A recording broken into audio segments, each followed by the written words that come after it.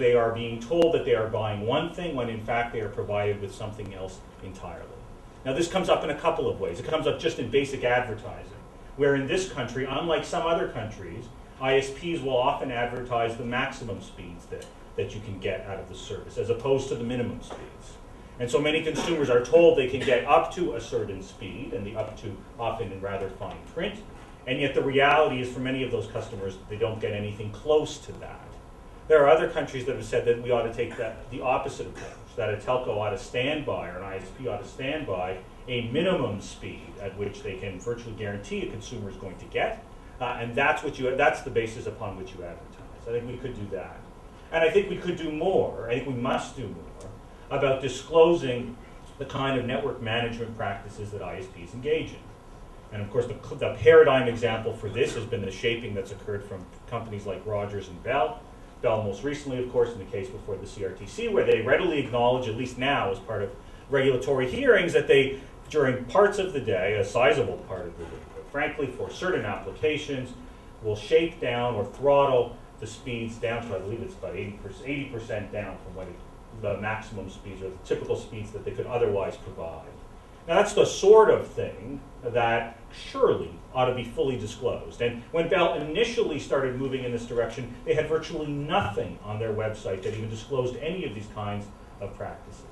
The same is true for Rogers, which for years was engaged in various kinds of throttling and shaping practices, and you could never get a straight answer as to whether or not they were doing it or not. Now it seems to me that whether or not you agree with the practices or not, it ought to be at a minimum a requirement that the disclosures ought to be fair and frank and fully accessible to consumers so that they know precisely what they're buying and can make as informed a choice as possible. Now, of course, I've recognized there are those who will argue that there is no real choice today in the Canadian market. You can choose throttler A or throttler B, but at a minimum, you ought to at least be aware of what exactly it is that you're buying. And at this point in time, that's simply not the case. The third area that I think we ought to be able to agree on and ought to be able to act on is the issue of undue preferences. And the CRTC has moved us in that direction with the new media hearing. The concern around undue preference is where you get a provider who will provide a preference, say, for some of their own content at the expense, or applications at the expense of someone else's. This came up directly in the new media hearings, where notwithstanding the CRTC's desire to avoid discussion of net neutrality hearings, there were repeated attempts to raise the issue before the Commission. And in fact, Palmorex, which runs the Weather Network, talked about specific incidents that they've encountered where some of the services that they want to provide, they believe are subject to undue preference, where the wireless carrier prefers their own content or other contracted content over their content, making it very difficult for that company to do business, to use advertising models, to do a range of different things. And it's clear that the CRTC listened, and that the CRTC was sensitive to those kinds of concerns, because that's one of the recommendation that comes out of last week's new media hearings. So notwithstanding the headlines about the CRTC taking a hands-off approach to the internet or new media, which I think generally was a good decision, on that particular issue, on the undue preference issue, they said we have to ensure that it applies to new media as well, and I think we have to ensure that, indeed, that basic principle applies as broadly as possible in the online environment, whether wired or wireless. The fourth issue that I'll point to, and then I think I'll sit down, is around privacy and deep packet inspection. And here's one where you begin to bring in the Privacy Commissioner of Canada as opposed to necessarily some of the traditional regulators. We know that part of the way in which ISPs engage in some of these practices is to examine the packets themselves. I mean, there's just no way to identify what you're dealing with unless you're examining the packets. They have argued or tried to argue that, at least for the moment, they only examine very basic header type information. They don't go into the content itself. But even at the CRTC new media hearings, acknowledged that the technology was there to allow them to go further if desired. The Privacy Commissioner of Canada has really started to focus on this issue of DPI. I think we have to ensure both that that office in Canadian privacy law ensures that telcos aren't able to engage in the kind of examination of what people are doing online, I think in basic violation of our privacy. So what can we do? I think this doesn't solve the net neutrality issue or the big issues, some of the big issues that were noted at the very beginning, but I think it moves us some way towards addressing some of the concerns that are out there, and from my perspective, there are things that we can do today.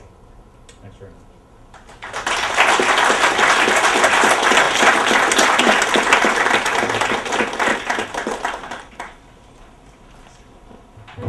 for those very specific suggestions, things that we will pick up again during the discussion for specific low-hanging fruit that we want to keep track of. No content blocking, transparency, undue preferences, and privacy and deep packet inspections. So keep all those on top of the table, and we'll hear from Charlie Angus.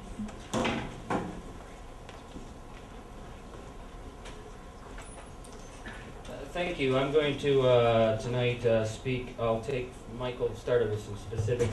I'm going to go to very generalities because I have a confession to make. I'm not a techie. I hate plugging things in. I just want to turn it on and make it work, and I think many people are like that. As well, I don't know if Tim Hudak is in the room, but his leadership van was outside, so I want to say, Tim, it's okay. I think it'd be great if the Ontario Progressive Conservative Party got in on the issue of net neutrality, and if Tim is in the room and wants to come and join the discussion. I don't know if Randy Hillier's here. Maybe they left. Okay. But it would have been great. I want to say at the outset, you know, my 10-year-old daughter does not believe there never was, she doesn't believe there wasn't an internet. She looks at me and laughs. This is absurd, Dad. And I want to make a public admission here. I got it wrong. In 1984, I had this tech geek. I don't know, no offense to tech geeks, but he kept coming and bothering me. He said, you write things and you guys publish things. I could put them on billboards or bulletin boards. And I said, what would people do with these bulletin boards?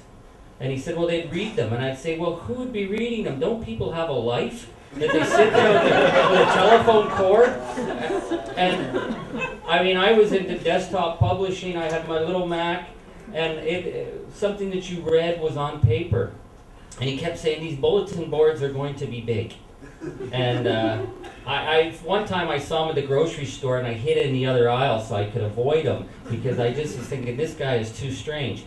Fast forward a few years, and I'm only telling you this because I think it frames how we come to understand the importance of, and I call it the digital commons. Fast forward a few years, and I was involved with a very rural-based community group fighting a massive garbage plan that had the backing of the Ontario government, the biggest waste management company in the world. And we were a rural, considered a backwater in Northern Ontario.